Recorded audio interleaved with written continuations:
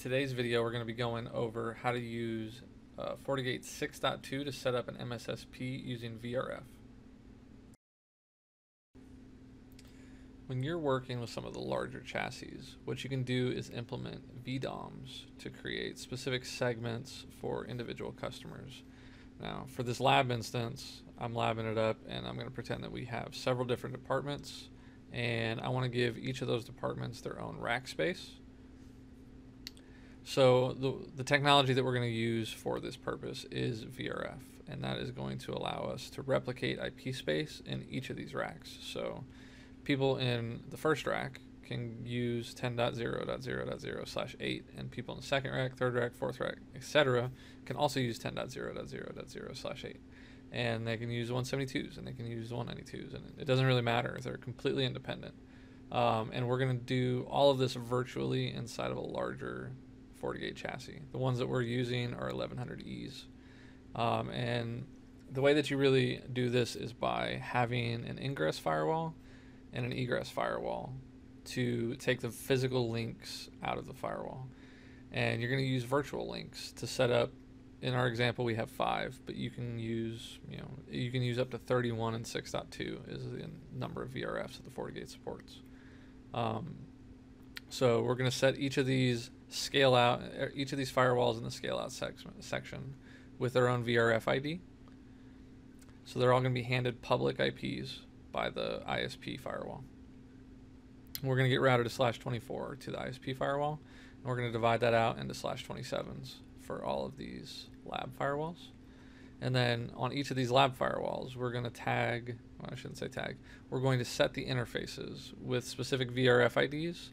And then in this physical one, we are going to aggregate all of those VRFs, and we're going to give them all the entire private space. So all the 10 dots, all the 172s, all the 192s are all going to route down to this Arista. And then this Arista is going to be aware of the VRFs as well, and it's going to pass that traffic along to a layer 2 switch in each of these racks. Right? So let's take a look at what this actually looks like in the firewall. All right, so we're starting in the ISP firewall. And what you'll see here is that we have an aggregate interface for our WAN, and it's part of an SD-WAN interface. And then what we have is a /24 that is routed to that WAN IP. And then down below, what you'll see is that we have virtual links for each one of the VDOMs. And this is going to route a /27 of publics to each of those firewalls. And that's pretty much all there is to this one. This one's pretty vanilla. And next we are going to take a lab at the Inv Firewall. So on this firewall, what you'll see is that the WAN interface starts with the LAB. So this is going up to the ISP firewall. And then the LAN interface is PHY. This is going down to the aggregate VDOM. So the WAN interface has a public IP. It's a member of the SD-WAN interface. And the physical has a private IP. So these are /30s that we're using simply for routing. So this is going to route it down to the lab-phy physical firewall with a /30, and then it's going to take its next hop to the Arista downstream with another /30. So let's get into the CLI so you can kind of see what I'm talking about with the VRFs.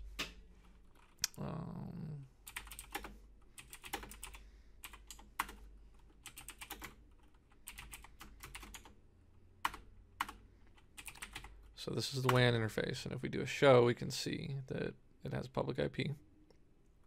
And specifically, it is in VRF 5. So on the FortiGate, the VRFs are integers, so you need to do 1, 2, 3, 4. On the Arista, it's going to be an actual string, so it's going to have a name. And those names are just going to match the specific VDOM that they're going to. So let's look at the LAN side of this as well. So this is also in VRF 5.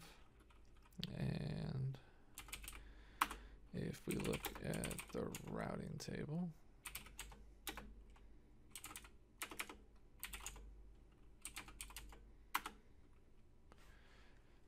we can see that the entire routing table for this firewall is inside of VRF5. So it has its default route to go out to the WAN, and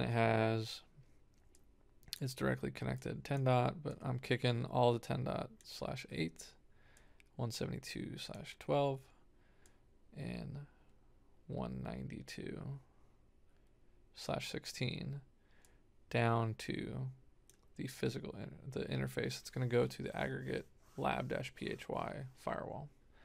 And then I'm going to route these two specifically for authentication when we get that far. I just started messing with the authentication portion today, so we'll have to cover that in a future video.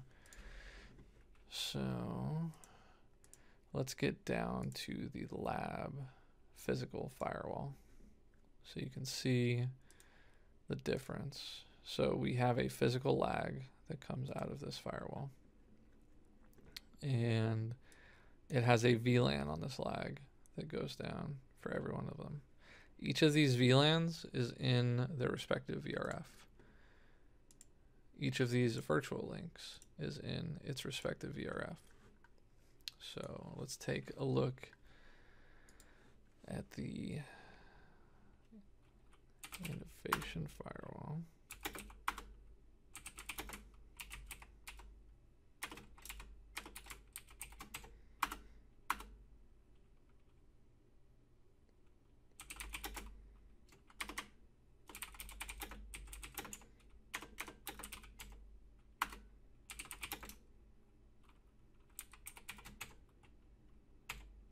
So we have all of these in this one.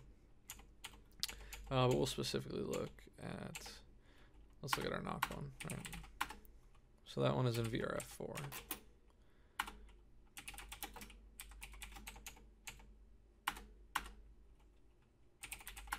This one is in VRF5. And they've got that /30 that allows them to route, right? So there's a unique IP address for each of these.